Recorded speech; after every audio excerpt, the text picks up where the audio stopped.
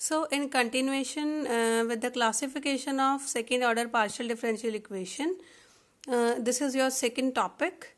The second topic in numerical solution of partial differential equation is finite difference approximation to partial derivatives. Okay, so if you remember, we have done finite difference method in ordinary differential equation, right? And in finite difference method, we had derived formulas to find out the derivatives in ordinary differentiation. That is, we had calculated the value for y dash, y double dash, y triple dash using that method. Okay. So now we will again use the same method to find out the partial derivatives of first and second order. Okay. So look at this. Here we have a region, capital R. It is a rectangular region, as you can see it in the figure.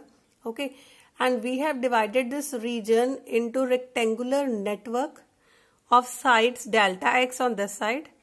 Here these sides are delta x. This is division is delta x. This difference, and on this side it is delta y.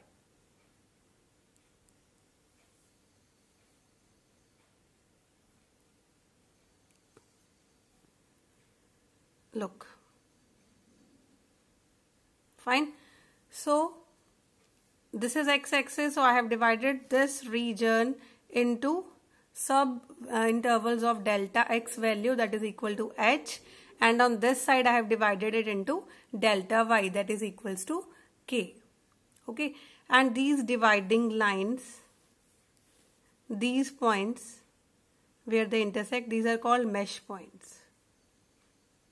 So for example, this point is xy. Fine. So if I move this side to the next point, so there is an addition of this difference h, right? So the next is x plus h, this value, and y will remain same because for y I am working on this line only, right? So if I move to this side on the left side, so there is a subtraction of h. I am moving toward this origin. So it is x minus h. On this side there is addition, on this side there is subtraction, right? Y will remain same. Similarly, if I move upward in this direction, there is addition of k in y, and if I move to this downward direction, there is subtraction of k in this y. Fine. Now in this on this line, which is parallel to this y-axis, the x will remain same. Okay, so if I have to give numbers to these values, let this point is having number I comma j. I denotes for x, j denotes for y. So if I move to this side, there is I minus 1 because I am going to this number. There is a subtraction. And if I move to this side, there is addition of one number. And this j will remain same because there is no change in y. Now if I move upward or downward, in upward direction there is addition of 1 in this j number. This is number for y, and this I will be as it is. And if I move downward, so in this case there is a subtraction of 1 and this I will remain same.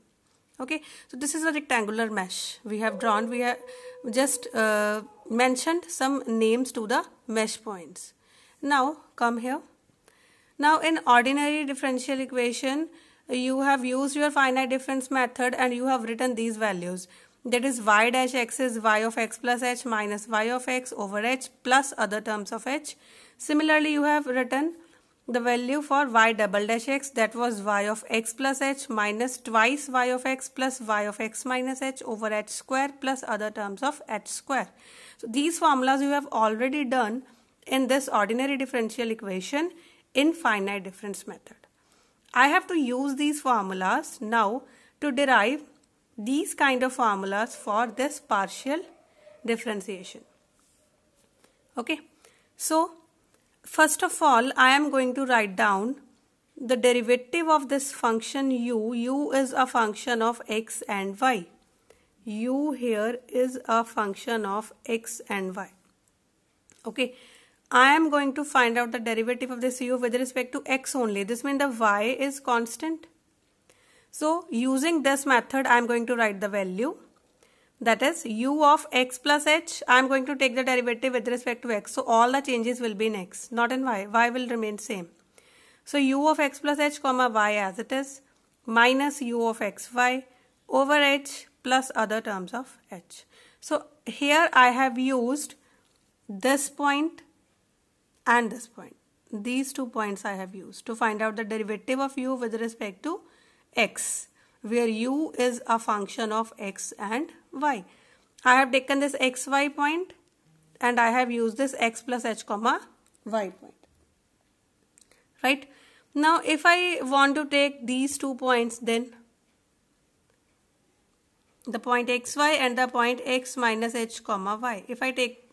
If I want to use these 2 points to write down the derivative, so it will become u of xy minus u of x minus h comma y over h plus other terms of h.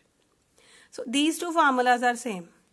I can use either these 2 points to write down the derivative or these 2 points to write down the derivative. Now, what if I want to write down the derivative using these 2 points? Not this one and this one. This point and this point. These 2 points are at a distance of 2h. This is h plus this is h, right? So come.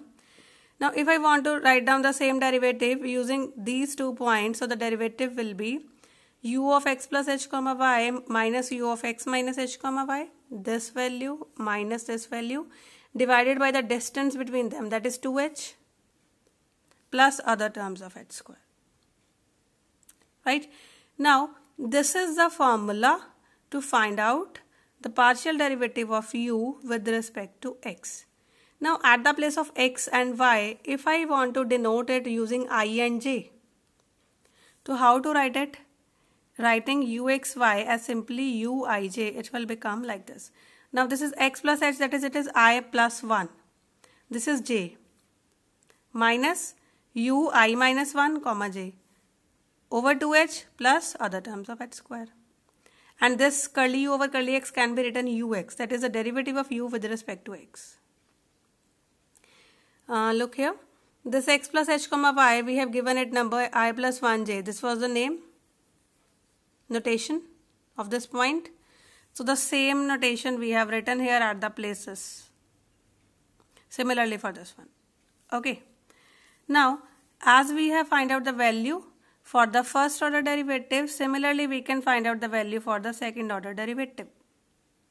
For the second order derivative, now this is the formula in ODE. I will use the same formula in PDE. It is y of x plus h. So I have written u of this. This is x plus h, the addition, the value, this one. Okay, so this value is corresponding to this one. So I have written it here, ui plus 1 comma j. Then minus 2 times y of x minus 2 times uij plus y of x minus h ui minus 1 comma j over h square plus other terms of h square. So this formula, these 2 formulas we have derived from our method finite difference that we have used in ODE. The same method we have used here to derive the formula of first and second order. Okay. Now similarly we can write down the formulas with when we want to take the derivative of this u with respect to y. At the place of ux I have written uy. Now the addition is not in I but in j, because we are not now moving in this direction.